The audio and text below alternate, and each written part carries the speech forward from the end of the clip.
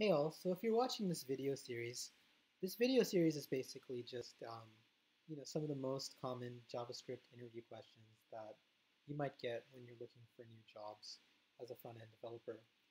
I decided to put this together just because I thought this might be useful to somebody, and especially if you're a beginner and you're really trying to understand this stuff. Sometimes it's a little difficult, so watching a video can help. So with that said, we'll go into this first question. What is the difference between the double equals and the triple equals in JavaScript? Well, right off the bat, this is about comparing two different values, and this one is about comparing not only the values, but also their types. If you're not familiar with that, let me go ahead and just talk about what those things are. So we all know that when you create a variable, you simply do it by saying var x, and that's basically my variable name. And then we use this single equal sign to assign the value. So here I'm declaring a string of 4, so I'm assigning it the value of 4. But remember, it's a string, so it's actually a string 4. Then I'm going to make another variable called y, and same thing, I'm assigning this value as 4.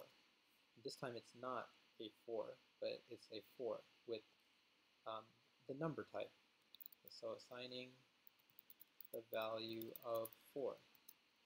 So now our basic question is y equal to x? So the simplest way we can do that is by saying console log y equals x. However, you'll notice I'm saying two equal signs. If I say y equals x like this, it means I'm assigning the value of string 4 to y, which now replaces the 4 here with string 4. And that won't return back anything to us. It will just do the assignment, and then we're done. Nothing will get printed to the console. So we want to print something to the console. So in order for us to print to the console, we want to do console log y double equals, and this will say is y equal to x. So I'm going to save my file here, and if you don't have this file, or if you want to follow along, just pause the video, take a second to copy everything I've got here, and then once you're ready, we'll go ahead and open this together. Okay, so if you've done what I've asked, and you've got this sitting there too, let's go ahead and open this in a browser, and it's going to open this over here. Okay, so I see nothing right now, but that's what we expected because I have to right-click and inspect the console. And if you notice right here, here's the console, and it says true. Okay, so if you're not familiar with the console and the websites and all this stuff, I definitely recommend checking out some of my earlier videos on how to use the console log and how to create a simple web page.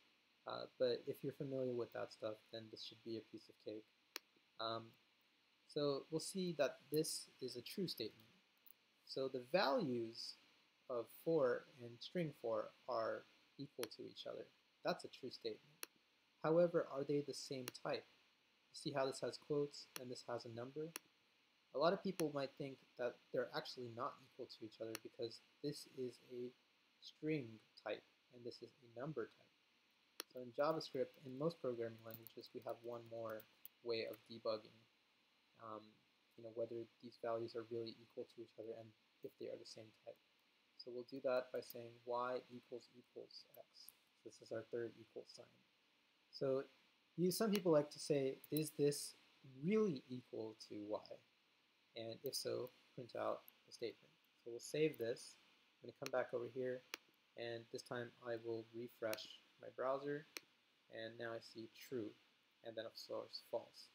So if I click this line number, it says that this line number is true, y equals x, but y is not truly equal to x. That's a false statement because they are not the same type.